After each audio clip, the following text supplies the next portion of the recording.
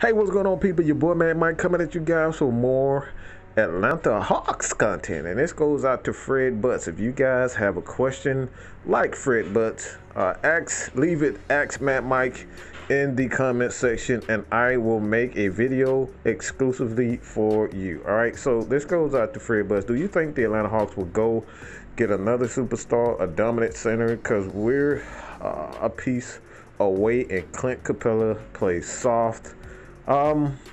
Look, I just totally disagree with the notion that Clint Capela plays soft. I think Clint Capela is the only reason why the Atlanta Hawks are somewhat, well, I'll just say that they made it this far, because when you look at the defensive side of the ball, you're not going to get much defensively from John Collins. Let's just be real. You're not going to get a lot from John Collins. He's a athletic power forward. Doesn't play a whole lot of defense. Not to say that he's terrible, but he doesn't play a lot of defense. You're definitely not going to get any defense out of Danilo Gallinari. Going to get some good offense, but for the most part, you're not going to get, any defense from him. Occasionally you get, a steal, some nice position in him, taking the charge here and there. But outside of that, you're not going to get. But defensively, I think when you talk about, a big man, a center, I just don't see a lot of guys out there. You look at Andre Drummond.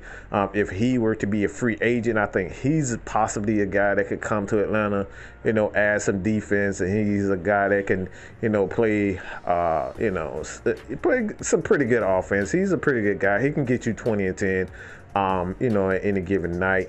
I just don't think he's the right piece for, LeBron and the Lakers.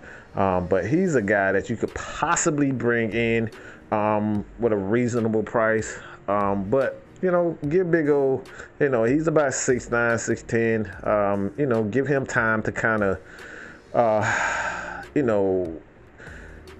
develop. But, also offensively, don't think he's a guy that's going to improve too much offensively. He's an upgrade offensively over Clint Capela, but I just totally disagree with the notion that Clint Capela plays soft. I just don't think that you take, you're going against a guy like, Brook Lopez. Brook Lopez isn't the same Brook Lopez, but he still has a nice, skill set. He's always had a nice skill set. He's one of the better big men in the league when you're talking about his consistencies over the years. He's had his issues as far as injuries and being inconsistent, but he's still a very good big man. So I would not, you're talking about going against guys like Joel Embiid, who's perhaps the best center in the league. Like, you got to give him a break, man. Like, this dude puts up 30 against everybody. So you don't try to, downgrade what Clint Capela has done for this organization because he's going against the best center in the league. That's what Joel Embiid does to everybody. So he isn't soft. I don't think he's that bad. He's not great offensively at all. He's going to give you, a couple of dunks here and there and a couple layups here and there. But, that's not his job. His job is to come here, play defense, get rebounds so we can have extra possessions. This is not the reason why the Hawks brought him in. So Clint Capela, I don't think there's a lot of centers out there that's going to be better than what Clint Capela can give you. He's a solid defender. He's a great rebounder. He's a good shot blocker.